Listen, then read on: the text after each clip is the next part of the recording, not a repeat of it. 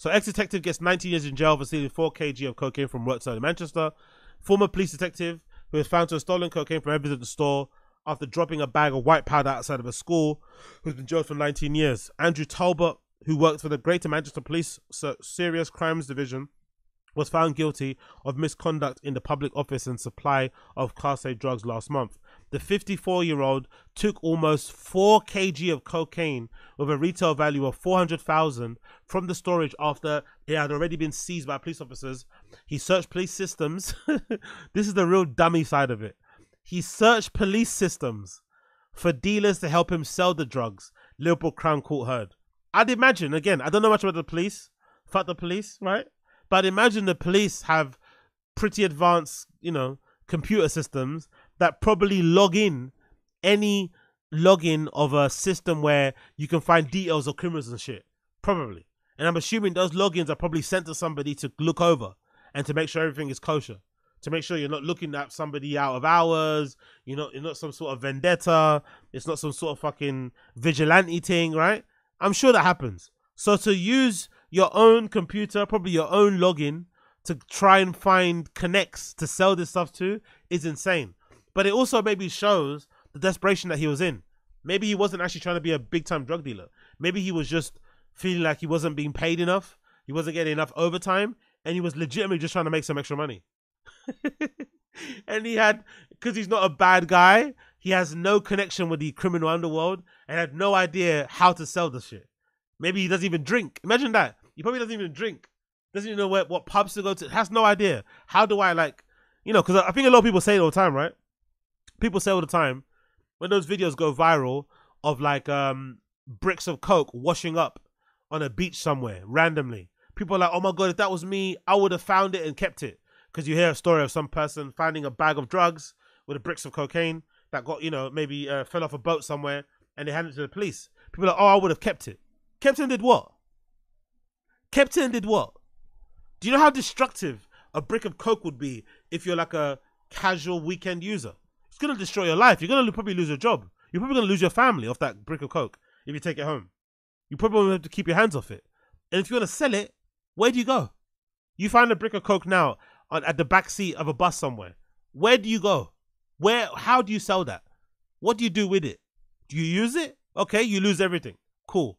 Do you try and sell it? Where do you sell it? Who do you go to?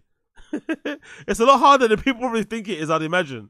So he was probably panicking, looking in the system, trying to find somebody. Like, or even Googling, how do I sell cocaine? Like, what? What an idiot.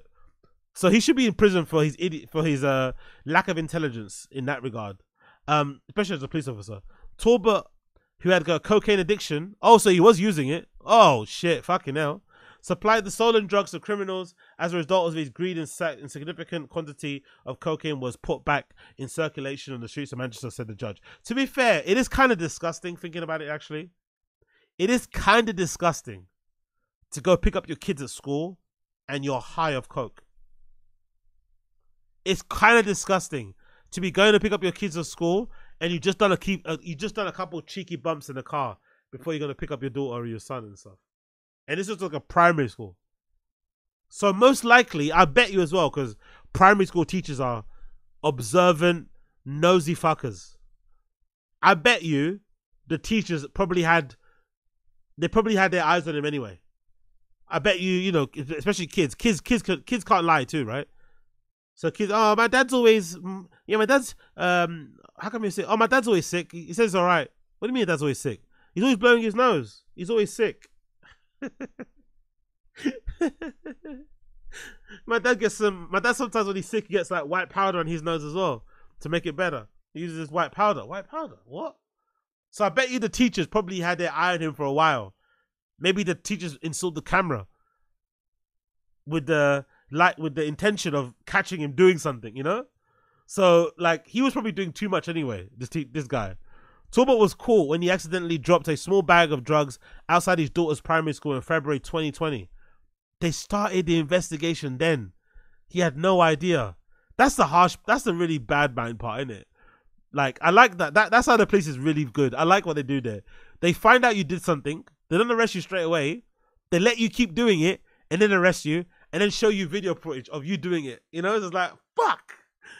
They could have easily arrested him probably for that one bagging, but they didn't. Let him continue taking stuff out from the evidence locker.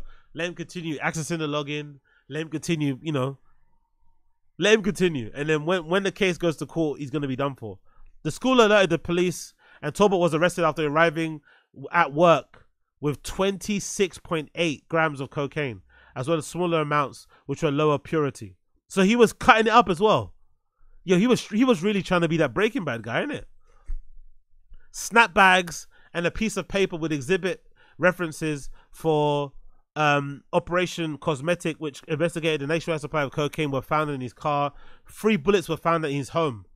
So he got bullets just in case. He had baggies, pieces of paper. James Lake, prosecutor, said he accepted that he attended the property store and he would take pocketfuls as much as he could fit into his pockets. Talbot supplied the drugs between 2018 and 2020. He previously admitted several other charges, including possession of cocaine, possession of ammunition without fire. I wonder why he thought he could get away with that. Surely police locker rooms would have... Surely everything in the police locker room has been accounted for, down to the individual baggies. They probably weigh every single one. Surely there's cameras in there, and surely there's like a entry process, signing in, scanning your card. So it's like how do you think you could get away with that? He previously admitted to several other charges, including possession of cocaine, possession of ammunition without a firearm. Talbot was sacked from the Great Manchester Police in August 2020. Oh my God. He was only sacked in August. And he got caught doing this in 2022. They let him continue working for 2 years, claiming a salary. Yo, the police are real pieces of shit, innit? This guy was earning a salary, working at the police, or maybe like on paid leave or something, until 2024 of August. What the fuck? That is wild. Jennifer Adams from the Greater Manchester Police Anti-Corruption Unit said after the sentencing, it was one of the most shocking cases of corruptions uncovered. The most shocking bit is that you kept him employed until August of this year. The drug stole in Talbot's evidence bag. He didn't even try and rip it like to make it not look like it's open. He didn't even try and rip it like, you know, slyly. He ripped it right on us. Like, oh my God, this guy, man. There's no place in policing for Talbot or anyone else like him, who cannot be trusted to uphold the law and keep our streets safe. We will continue to relentlessly root out those who are not fit to represent the thousands of hardworking police officers who serve the people of Manchester. He betrayed his oath to serve the public and instead became a criminal. Sentencing him on Friday, Judge Neil Fleckwick, as a result of the continuous dedicated police work, large quantities of Class A drugs were taken from the streets by officers of Greater Manchester Police. As a result of your addiction and greed, significant quantities of the cocaine put back into circulation. You deceived your colleagues and betrayed the trust that people placed in you.